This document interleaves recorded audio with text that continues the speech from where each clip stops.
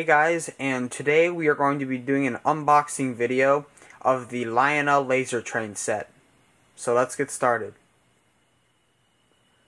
So if you guys watched my York recap video, you would have saw this set in the video. I got this at York, and I mainly got it because it was at a good price and because I saw this growing up as a kid. TM Books and Videos always showed this on their videos. They showed the Lionel commercial for it. And it was always such a cool commercial to me with the very cool glow-in-the-dark features about this set and the fact that the train set had a very shiny paint job to it. And because it's just a space set. I've always thought space sets were cool, and that's why I have a post-war space set. But this was just a low-end set, and I just always saw it, thought it was cool. So I picked it up, and now let's go look at what it has to offer on the inside. So upon opening the box, you find many items, including the cars, the engine, the playmat, the decals and the track, and the transformer. So let's look at each item individually, and then I'll set it all up and run it around for a little. The first engine in this set is this diesel switcher, and as you can see, it has a very great shiny paint job, and it's reflecting. You can even see me in the background. But it's real nice. It has great laser decals on the side. And here's another decal with the road number 8161. It has a front headlight and a backup light, but both lights are on when you're running this engine. It has couplers on both ends, except they are not operating because they are plastic. And this is powered by a DC motor, and the way to siphon it from forward to neutral to reverse is on the transformer. It does not have an E unit. But is a nice engine in the set, and I love the shiny paint job. So let's go look at the other cars in the set and the accessories that come with this set. Here's the first freight car in the set. This is a flat car with a helicopter on it. By the way, all of these flat cars have this nice laser logo on it, and the helicopter does come off the car. It just pops down into those little holes, as you see, and it's just a little helicopter that you can play with. The blade does spin, which is nice, but it does not. It's not powered or anything. You just have to use your imagination. But it's nice, and you can then pop it back on to the flat car, and the flat car is nice. It has actually one operating coupler on it. As you can see, this is an operating coupler. Except what's strange is then on the other end, it has a plastic coupler that does not operate. I'm guessing that was just to save cost or something. But this is still a nice car, and it adds some play value to the set. So now let's move on to the next car in the set. The next freight car in the set is this flat car with a rocket on top. The rocket can be removed to be played with, and the flat car also has these nice brackets to keep the rocket on it. But this is a nice rocket.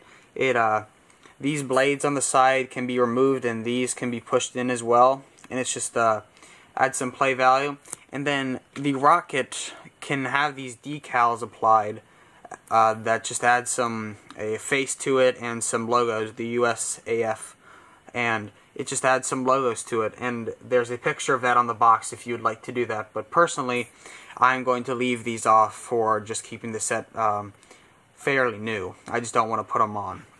So, yeah, but this is a cool car, and it adds some nice play value as well. So now let's move on to the next car in the set. The next car in the set is this operating radar car, and what I mean by that is when I roll this car back and forth, if you watch the blade on the back, it does spin. And the way that operates is on the bottom. If you can see, there's this rubber band here and this wheel, and when the wheels spin, it turns that wheel and the rubber band, so then it turns the radar on top. So that's pretty cool, and this is like the other flat cars with one operating coupler and the other one being static. But it's a cool car, and it adds some nice operating effect to the set. So now let's move on to the other cars in the set. The final freight car in the set is the caboose. This is a space caboose similar to the ones made in the post-war era. It has this atomic capsule on the front that says danger on it. It has the very nicely painted cab, which is shiny like the engine and has the same laser decal. Then on the top there is this spinning gun that adds some more play value to the set. And just to note, as I said before, I've probably said this many times, but this set has a lot of play value. That's what's nice about it. It brings back some play value that the old Lionel post-war sets had. And that's what I like about this set. Yeah, but this was the final car, so now let's move on to the track and the accessories that came with this set. So here's what's left of the set. Here we see the DC power pack for the set and the wires that go with that. In front of that is the track. There's enough track to make an oval, so there's 4 straights, and then I think there's about 1, 2, 3, 4, 5, 6, 7, 8 curves. I couldn't quite remember what it took to make an 027 loop. And then there's also the lock-on for the track to give it power. There's also your manuals, and here's a Lionel catalog that came with the set. That's pretty cool, and the warranty for the set. And then the final thing, which is pretty cool about the set, is it comes with this playmat.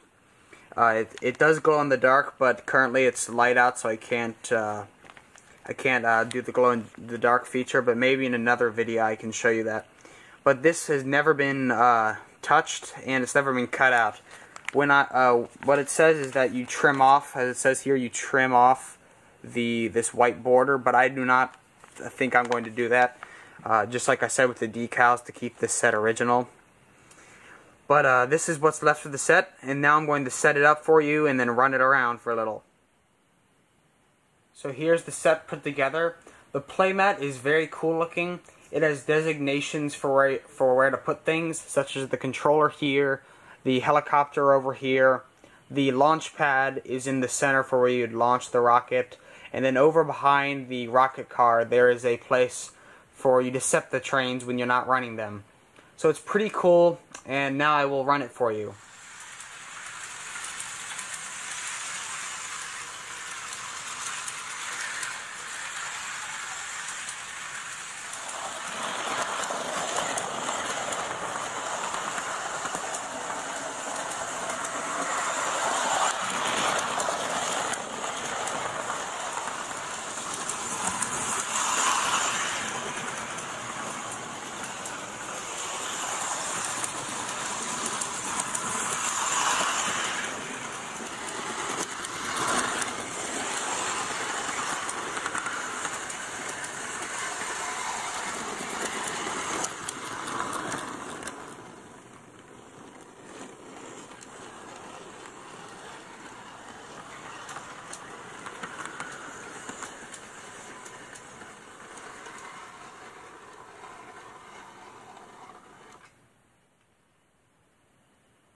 Okay, that about wraps it up for this unboxing video of the Lionel laser train set. I hope you enjoyed. Stay tuned for more videos, and as always, like, subscribe, and click the bell button for notifications. Comment down below, tell others about the channel, and also follow me on Instagram at Sid's Trains. I'm Sid, and I'll see you next time, guys.